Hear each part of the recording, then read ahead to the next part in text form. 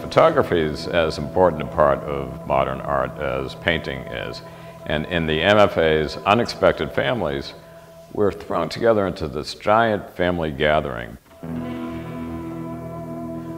What really struck me, though, were these 3 photos of families who are in cars together. There's a migrant family here, there is a homeless family there, and in the big photograph, there is a contemporary family. Julie Mack is the photographer. She's in the middle of the back seat.